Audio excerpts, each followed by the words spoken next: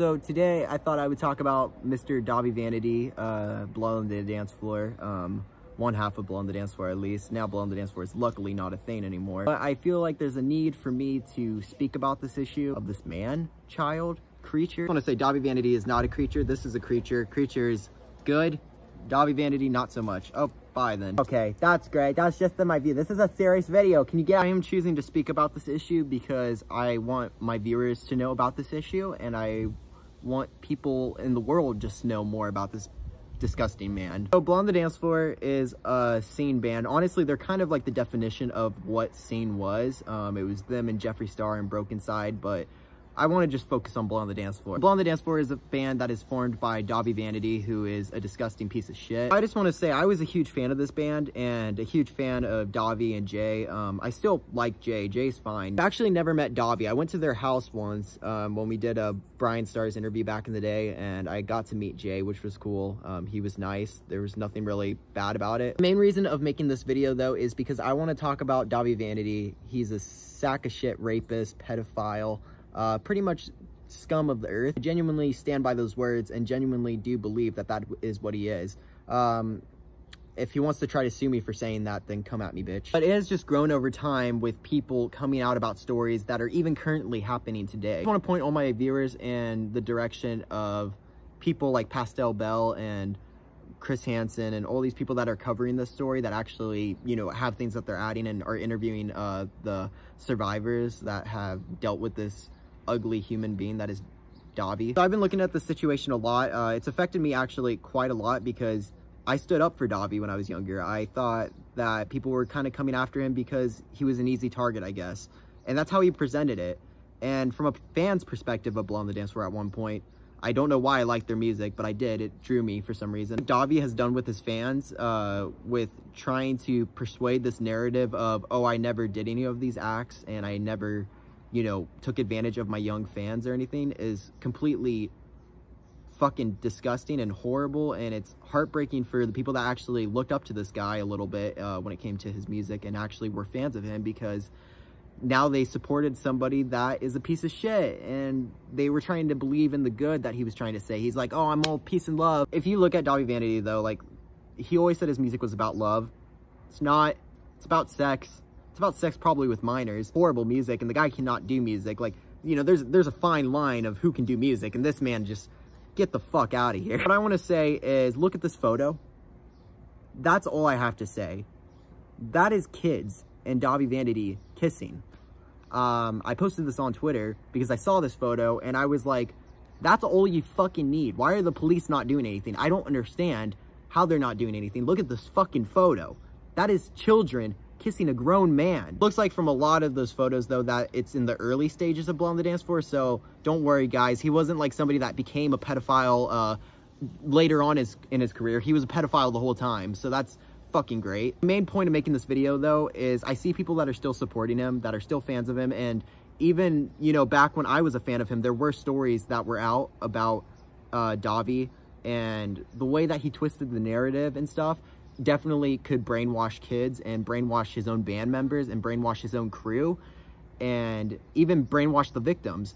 I just want you to know he's an abusive piece of shit, and he's lucky I don't see him, because I would trip him and he would fall in a puddle. That's not a threat, that's a promise. I actually wouldn't want to touch him because he's gross. Yeah, no. My purpose of making this video is I just want my viewers to know, and people that possibly still support Dahvie, because I am in kind of a similar scene as Dahvie Vanity, and I was a fan of him when I was younger. I just want anybody that supports this man still to this day for some fucking reason, even though he's pretty damn irrelevant, please look into all these videos like Pastel Bell's channel and all these people that are actually covering the story and interviewing victims and survivors of the story. Please look at those videos. They're highly important. Even if you don't care about this band, even if you never even heard them Blood on the Dance Floor, the reason why it's important to get the news out about this story, and the reason why I'm covering this, is because I want more people to be spreading awareness about this man. We should not let people get away with being child predators. We should not let people be getting away with being rapists. If you look at Dahvie Vanity, he's also done that to fucking adults. He goes after everyone. I just want you all to be aware that that is not okay. No band member should ever treat you that way. No one in the world should treat you that way. No one should try to take advantage of you, especially when you're a child. It's fucking disgusting. Hey, can you shut the fuck up? Can you shut the fuck up? Fuck. This is why I don't film outside. Really upsetting that he's gotten away with this for so long, and he's still currently a free man. And I do not believe that that is okay, and I do not believe that that's something that should continue. The best way to get people like Dahvie Vanity and himself to get actual punishments and to actually be put in jail is to have awareness and have more people coming forward and sharing their stories and feeling safe to do that. And I just want you all to know, if you have a story with him or if you've dealt with anything that's similar to this situation, that is not okay and you do not deserve that. And people that are adults that take advantage of fucking kids are sick people that need to be thrown in fucking prison and rot. They are not good people.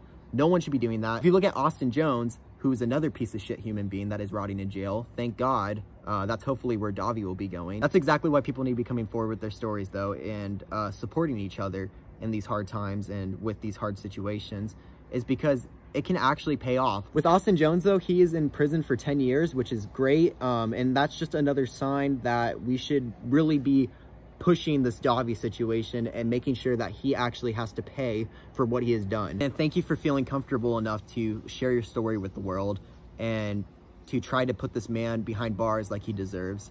It is sick that this guy has gotten away with it for so long. There's a reason why Spotify does not have his music up on fucking Spotify anymore. It's because he's an actual pedophile. There's so much evidence. It's fucking sick. I mean, I was watching interviews of so many people crying, and I'm not gonna get into it. You know, I know a lot about this band. I know the history. I've seen a lot of the people that have been highly involved with Dahvie's life coming forward about this situation, and I had no idea that it could be this horrible. I had no idea that anybody could be this horrible. But here we have the face of fucking disgust, which is this man that wears a fucking horrible rainbow wig. I just feel an obligation to tell my audience to not support people like this and to be aware of this person existing. I do not want any of my viewers or followers to support this man. No one deserves to be taken advantage of in the ways that this guy has taken advantage of people. And I just want you all to be aware of that. And I know people have said it a million times, but for some people, maybe this will reach a little bit more because maybe they care about what I have to say. Don't let adults take advantage of you like that. And don't let a irrelevant band guy fucking ever take advantage of you like that, or any band person or anybody in general. They should not be doing that. It is not okay. To anybody that's still supporting this guy, you need to really do your research. You really need to fucking think. You really need to use your brain. There's no way that 40-something people are making up all these stories when there's literally fucking evidence right here. If you watch a lot of these people's stories as well, they all are very similar. That kind of shows that all these stories really do line up, because he's always doing the same shit. He's always asking for the same way. He's always kind of going about it the same way. I think a lot more outlets and people should be addressing this situation. It's not a fucking like little thing. Or a lot of people seem to think that, oh, this happened like 10 years ago, so who cares anymore? Oh, they're irrelevant, so it doesn't matter. No, it still matters, even if it all happened 10 years ago, which it hasn't, because it's still happening to this day, because that guy's a fucking idiot, and he uses the same account to fucking talk to little girls, which is disgusting. It's just really heartbreaking to see a lot of these people's stories and to see that there's no justice yet. And I just want to say I support anybody that's coming out with their stories, support anybody that's had to deal with this man. I'm so sorry that you had to be in this position. And to anybody that's dealt with anything similar or is going through anything similar, I have your back. I love you. I'm so sorry that you're going through this. You will make it through it though. You're very strong. And these people deserve to be in trouble. No one deserves to get away with being a predator. No one deserves to get away with being a fucking creepy little son of a bitch that abuses people and rapes people. That is not okay. It never will be okay.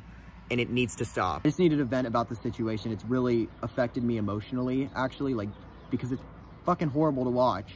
And to see people get away with it, it's just horrible. And I just want to support anybody that is going through that. And I want to support all the victims and survivors. I want to support you guys. I'm just really frustrated and just felt a need to speak out about this. So thank you guys for watching. I hope you enjoyed what I had to say, and have a good rest of your day, and stay strong, and please educate yourself on the situation and spread the word about how this man is a fucking disgusting piece of shit that needs to be behind bars. And how I can't speak